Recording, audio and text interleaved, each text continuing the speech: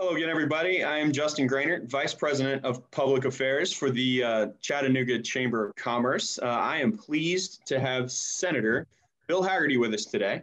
Senator Hagerty was elected to the United States Senate in November of 2020. He is not a stranger to the state, having built a business here, as well as serving in the Haslam administration and state government. And most recently was the ambassador to Japan in the Trump administration. He is currently a member of the Appropriations Committee. He's on the Banking, Housing, and Urban Affairs Committee, the Foreign Relations Committee, and the Committee on Rules and Administration. Senator, welcome.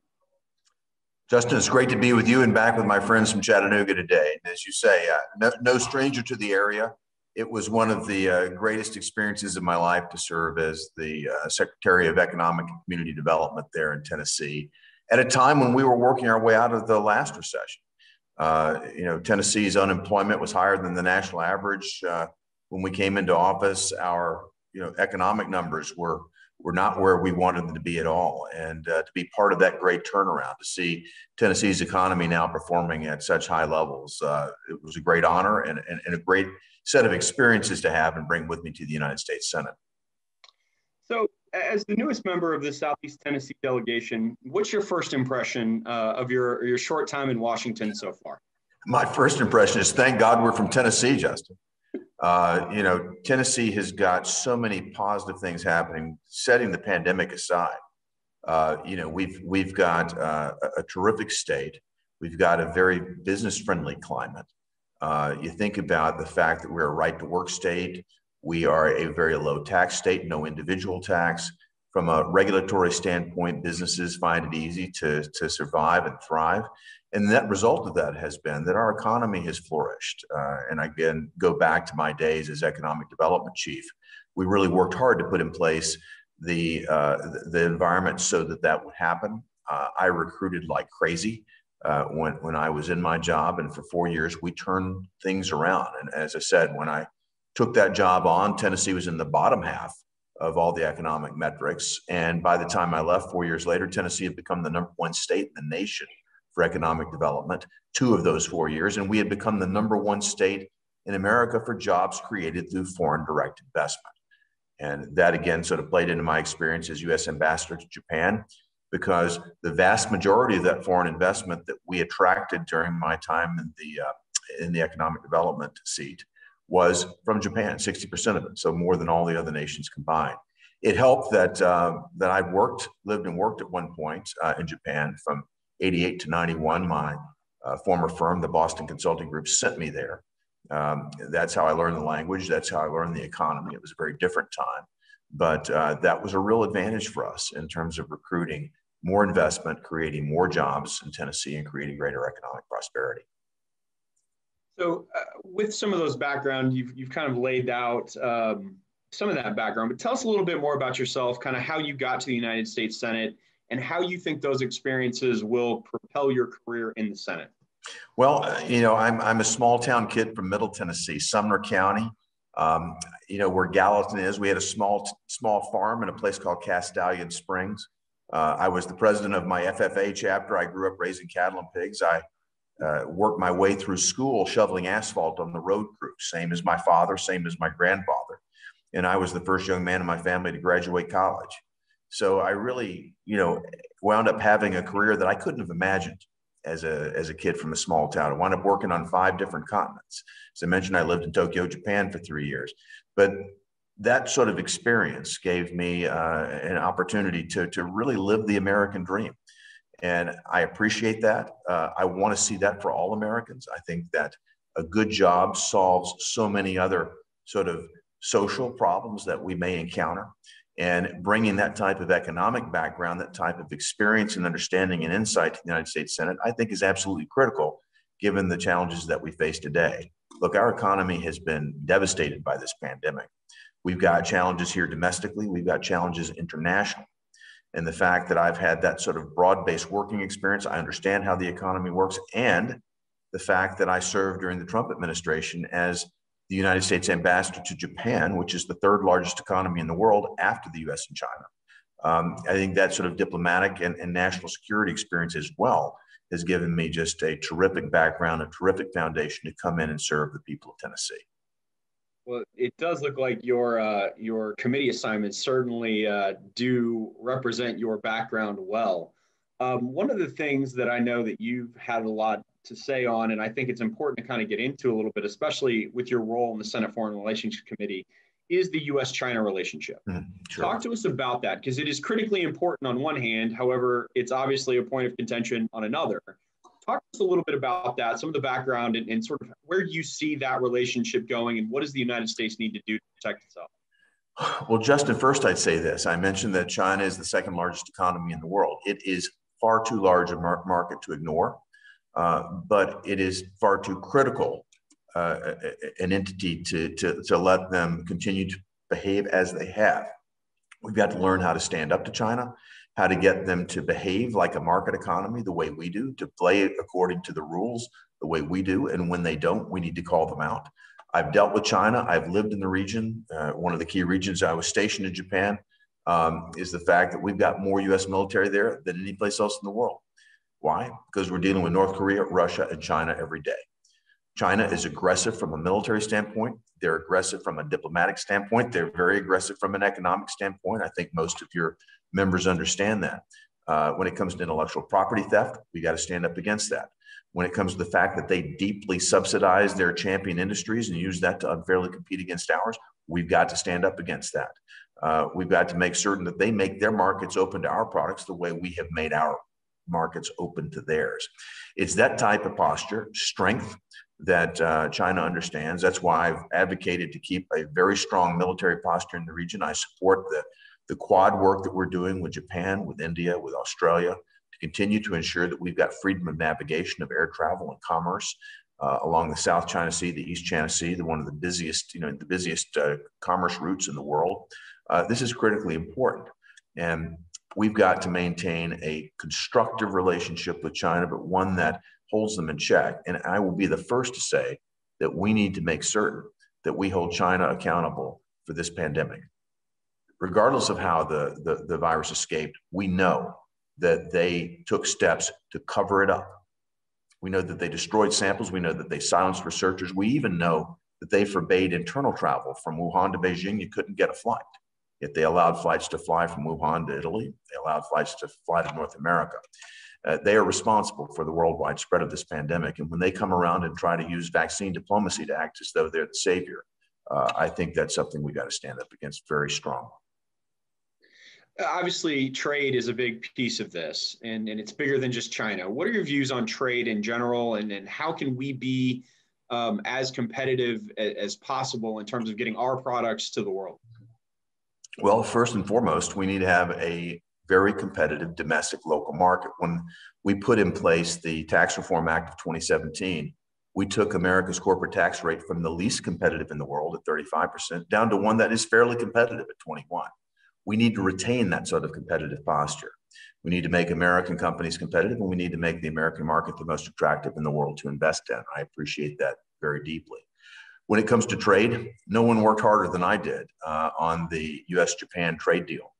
As Bob Lighthizer, our trade rep at the time, said, he felt it was the best deal that he cut, that we cut as a nation during the previous administration. I worked very hard to make certain that all of the dynamics were in place to get that deal done, to continue to advance the ball for America and see that we opened up Japan's markets, again, the number 3 largest economy in the world, to particularly America's agricultural exports. It's also a huge deal in terms of our digital trade between the nations. So I think that America's interests are advanced when we have free, fair, and reciprocal trade arrangements with our partners. You see a lot of consternation coming from Europe right now. They don't want to come to the table on a trade deal, but it's because so many of the concessions that they won post-World War II, again, this was designed to help rebuild their economies. Those conditions should have been time limited. They were not. As a result, you've got anomalies. You take the automotive sector, which is very strong in Tennessee. Why is it that when we sell a car to Europe, there's a 10% tariff, yet when they sell one to us, it's 2.5%? That's imbalanced. That's not fair. That's not reciprocal. These are the types of things I'd like to see improved. And I think that America will gain. I think the world will gain as we find reciprocity with our trading partners. That's awesome. I think that's very important as well, especially with the amount of automotive that we have. One of the things that we obviously have seen, and I know that you've probably heard, the pandemic obviously exacerbated a lot of problems that were kind of already there, just sort of sped them up. And one of the things that I think we've seen a lot of issues with is our supply chains, obviously. What can the federal government do, in your estimation, to protect our supply chains, both at home and abroad, to make sure that our manufacturing sector can do what they need to do to get products out to consumers? I think one of the most important federal level protections that we can do is make certain that we have clean communication channels. That means not allowing providers like Huawei into our system where we can expose and make vulnerable American corporations' secrets, American corporations' data, things that would allow the continued theft of intellectual property that we know has occurred with China and with other nations. So from a federal standpoint, I think that's something that we need to continue to push. The United States government stepped up, blocked Huawei and its ilk from becoming part of our next generation 5G network.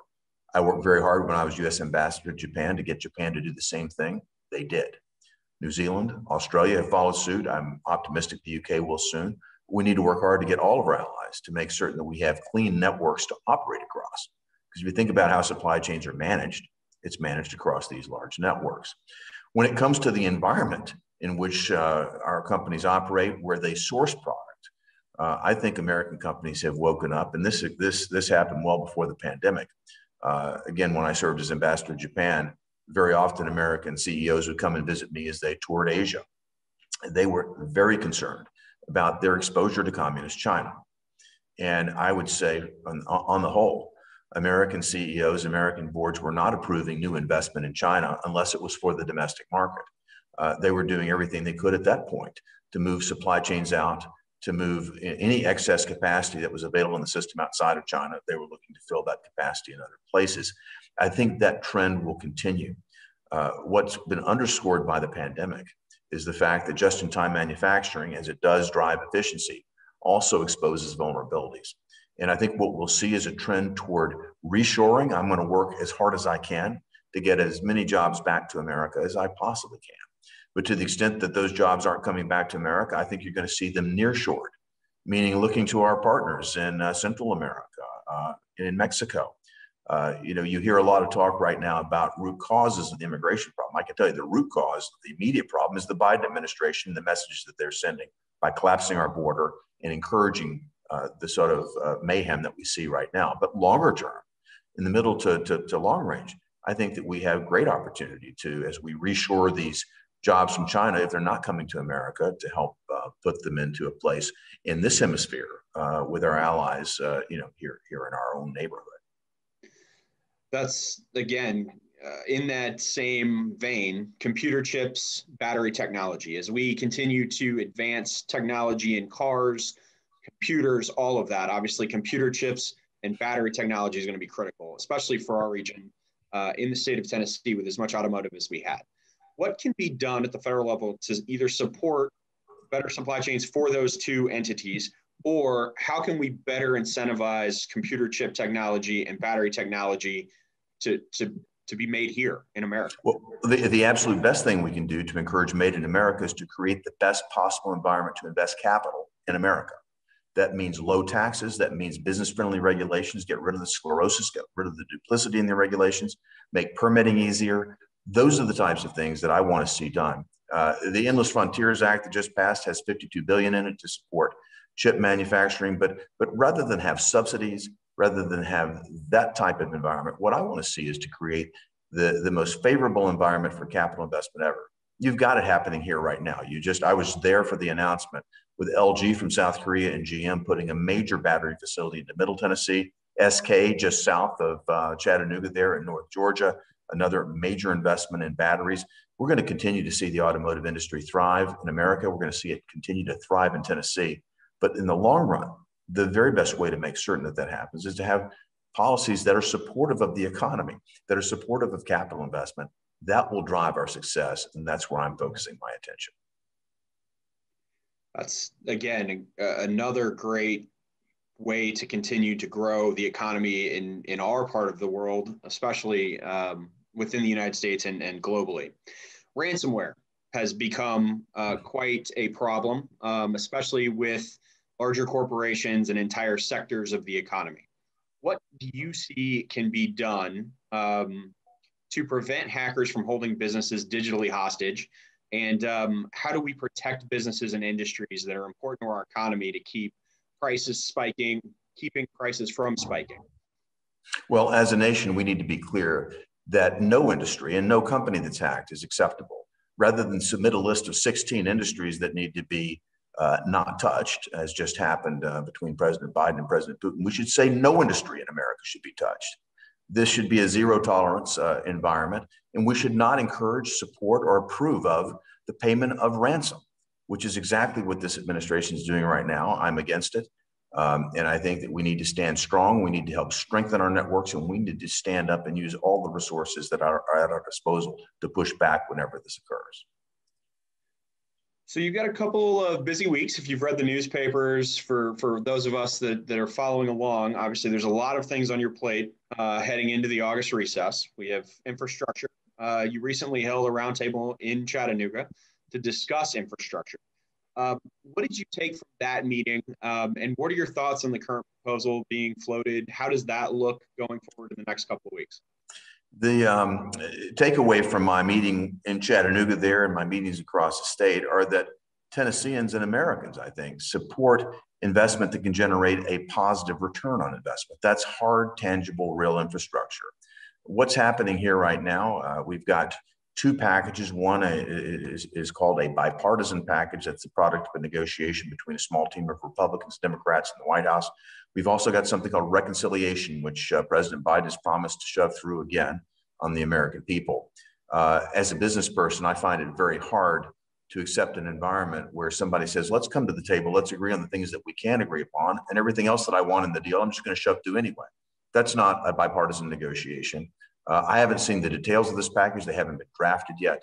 I'm very discouraged by the environment, though, so we'll wait and see what happens. Again, Americans and Tennesseans, I think, approve of investment in real infrastructure, but what's happening, what I'm seeing unfold here right now, is something less than a bipartisan approach to that. We do have, you mentioned the corporate tax rate earlier, and that's one of the things I think that is going to be part of the discussion. Obviously, the Biden administration and Democrats in Congress have made no bones about trying to attack the tax deal that was struck under the Trump administration. Where do you see that conversation going? Obviously, there's going to be a spike in federal spending, as we've seen with the reconciliation bill, and then talk of anywhere from a $3 trillion to $6 trillion package, depending on which segment of the Democratic Party gets their way in the Senate. Where do you see taxes going from here, and how do you see the business community needing to react to sort of the uncertainty that's now sort of back in the system? What I can say is that coming out of a pandemic, coming out of a recession, the last thing you should do is increase taxes. Yet that's exactly what the Democrats in Congress are proposing. And they're proposing to do it in a way that actually will make America less competitive. If they want to tax capital, if they want to tax corporate earnings, they're going to make America less competitive on the global horizon. I think that's exactly the wrong turn to take, particularly right now as we're recovering from a recession. The level of spending that we've incurred, again, what happened last year before I was in the Senate, I think was done on a bipartisan basis because the members of the Senate, the members of the House realized that we needed to get through a pandemic, an unprecedented pandemic. But what I saw happen here in March of this year was a completely partisan $1.9 trillion package that was shoved through without a single Republican vote at a time when we're already seeing inflation take off. What we're seeing happen today is an unprecedented level of inflation. That's got me concerned. I think we're looking back to the Jimmy Carter years right now. And what we hear coming from the Democrats is a desire to shove through, as you said, numbers in the trillions of dollars. Much of this having nothing to do with what you or I or the people on this podcast would think of as traditional infrastructure. We've got to put a halt to this. I'm going to stand up against it. All right, we got one final question. What is one book that you would recommend to our audience that they add to their bookshelves? And it can be more than one if you have several. But I'm going to share with you one that's not a popular title, but it's one that I would encourage the business community of Tennessee to look up. It's called Henderson on Corporate Strategy, written by a man named Bruce Henderson, graduate of Vanderbilt from Walter Hill, Tennessee, near Murfreesboro. Bruce Henderson founded the firm that I started my career in, called the Boston Consulting Group, BCG. I was just over about, 4 or 5 weeks ago in Israel, meeting with Bibi Netanyahu. We spent an hour and a half together. Bibi started his career at the Boston Consulting Group too. We both spent our time talking about how Bruce Henderson's philosophy had affected our view of business. Bibi talked about how when he was finance secretary of Israel, how Bruce's philosophy had helped him think about how to grow the economy there. I shared with him about how Bruce's philosophy on competitiveness helped me think about Tennessee's economy too. So I would encourage people to look up Bruce Henderson, Henderson on Corporate Strategy, again, from a Tennessean who founded one of the preeminent strategy consulting firms in the world. That would be my recommendation. Fantastic. Well, Senator, thank you for your time today. Thank you for your service to our state. We look forward to having you in person in Chattanooga sometime soon. So we'll have Stan settles on speed dial to make sure we can get that to happen. And again, we appreciate your time today and look forward to having you back here in the future. Great. Thanks very much. Great to be with you. Thanks, Senator.